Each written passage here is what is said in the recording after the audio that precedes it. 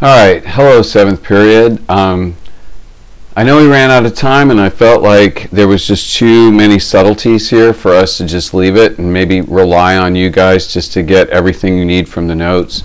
So we're going to run through examples 3 and 4 real quickly, and hopefully that'll help with anything that you might be having issues with. So here is example 3, and let's go with some blue here. And the first thing to note is how the problem is presented. Anytime you have a pi here or anything lacking a degree symbol, you are talking about radians. So you are in radians here, and that makes a difference because you don't want your answers to be in degrees. So they want you to find the value of the angle, theta, that makes each statement true. Alright, so cosine theta is radical 3 over 2. Of course, you have to kind of know your unit circle, but at least you can note that cosine is an x coordinate, and as such it is going to be positive in 2 spots or in 2 quadrants of your unit circle. It's going to be positive in quadrant 1, and it's going to be positive in quadrant 4. So those are the 2 angles that you need. So if you know your unit circle well enough, radical 3 over 2 is just a little smaller than 1, which would put you right at 0 radians. So this is going to be rotated up to pi over 6. Alright, so that's your quadrant 1. And then you've got one in quadrant 4, which would be roughly the same distance in the other direction, or the same amount of rotation. And so you could do negative pi over 6, but they want it to be between 0 and 2 pi. So the coterminal for that is 11 pi over 6. So there they are. Theta equals those 2 angles. And this would be your quadrant 4. Alright? So that's what that is telling you. So if we come over to B and they are talking about tangent, then you have to think about tangent. Remember, that is the ratio of y over x, which is sine over cosine. And this tangent value is negative. So tangent is not negative in the first quadrant because sine and cosine are both positive. And it's also not negative in the third quadrant because both sine and cosine are negative, so negative over negative is a positive. But that means that we have values for that in quadrant 2 and quadrant 4. And the way that I do tangent may be a little bit out of the Stone Age, but I figure I need something with y over x. And the y value's got to have the radical 3, because when you simplify that fraction, you will be left with radical 3. So how about if we have 1/2 and negative 1/2 and radical 3 over 2, or we could have 1/2 as a positive and negative radical 3 over 2. Because if you take any of these and you make your tangent, it's going to be, if you put this y over x, you'll have square root of 3 over 2 divided by negative 1/2, or you can switch the signs for the other one.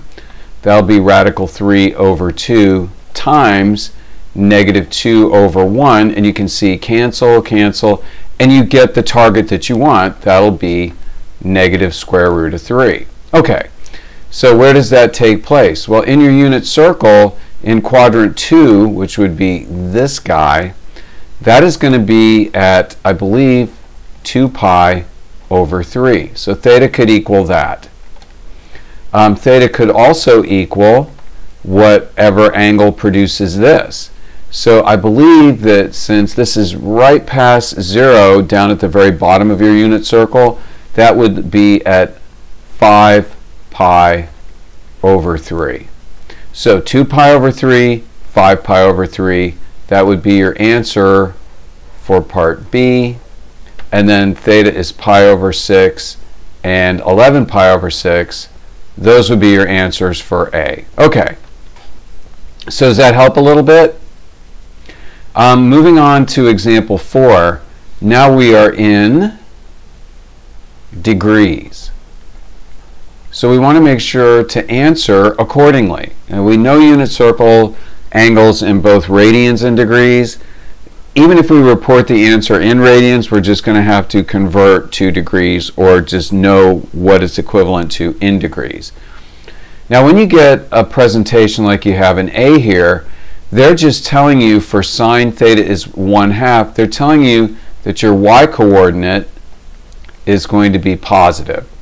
And then for cosine theta is less than or equal to 0, unless it actually equals 0, they're telling you that your x coordinate is negative. All right, so your y coordinate is positive, your x coordinate is negative.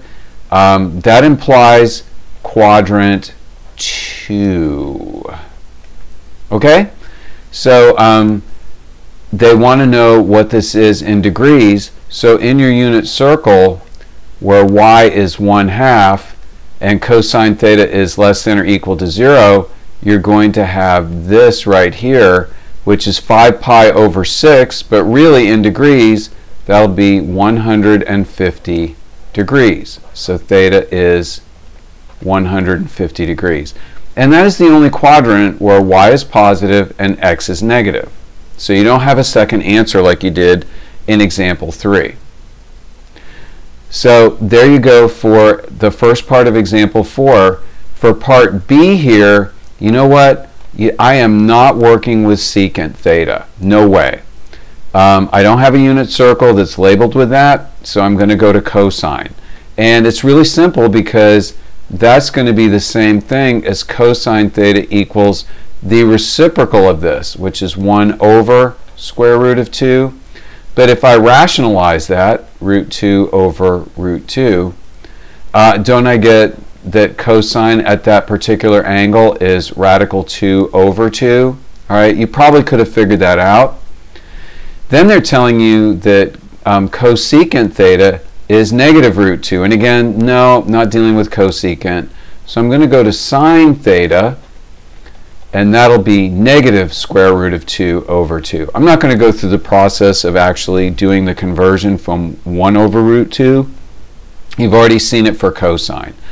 But keep in mind that cosine here is positive and sine here is negative, right? So again, where is that going to happen?